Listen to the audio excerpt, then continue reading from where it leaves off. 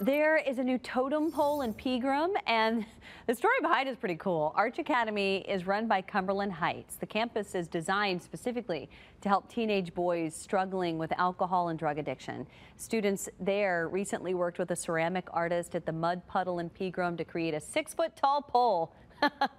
A lot of students had never worked with clay before, but they created animals for each level. Each one represents a different step in their recovery program.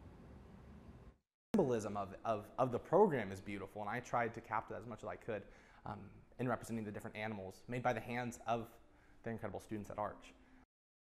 Yeah, and everybody knows how important and just impactful it is when you can create something. And the pole was installed outside Arch Academy for current and future students to take in and enjoy.